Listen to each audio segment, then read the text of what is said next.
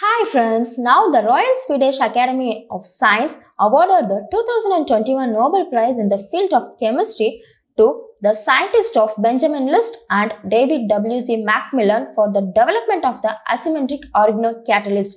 They both won the prestigious prize money of worth 10 million Swedish crowns, is about $1.15 million. The duo developed the precious new tool for the molecular construction, which had a great impact on the pharmaceutical research and made the chemistry greener. The Nobel Prize in Chemistry is awarded by the Royal Swedish Academy of Sciences, was located in Sweden. The catalysts are the fundamental tools for the chemist.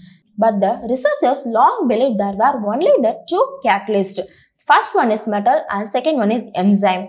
The Academy said that the Benjamin List, the professor at the Max Planck Institute in Germany, David Macmillan, who is currently with Princeton University in 2000, they are independent on each other, developed the third type of the catalyst. It is called asymmetric organocatalyst and builds upon the small organic molecules.